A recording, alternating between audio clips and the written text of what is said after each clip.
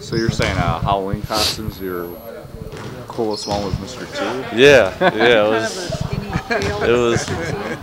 it was funny. You know, I don't know how my mom did. She did like this stocking, and she put, you know, you put it over my head and had hair on it, and had the gold chains, and I'm sure she has a picture of it somewhere.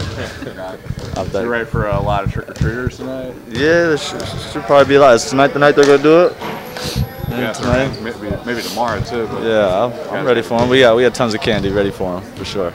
Probably I would say my Hulk Hogan costume. Oh, yeah. Right? I used to watch a lot of WWF, man, and I used to think I was a wrestler and all of that.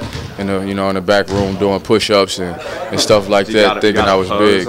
No, I don't got to pose, man. I forgot how he used to do it. He used to, you know, rip his shirt off and do all type of crazy stuff. It was fun. How about when he went to WCW, NWO? Did that leave you conflicted, or did you follow? No, you know, I did though. I was flipping back and forth from both of them. What was it? NWO.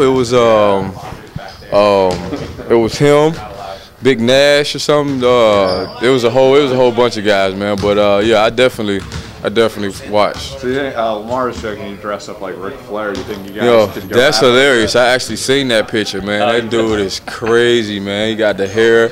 He got the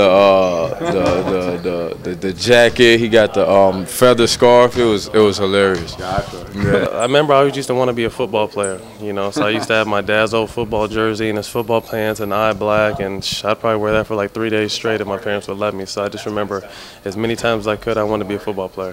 What about your like weirdest one, or one that's kind of? I dressed up as a girl one time. They suckered me into it. I remember my freshman year in high school. My best friend was a girl at the time, and her sister talked me into being a girl. So I'm pretty disappointed with that. Yeah, pretty disappointed about that. But you know, it happens. You put it behind you. There you go.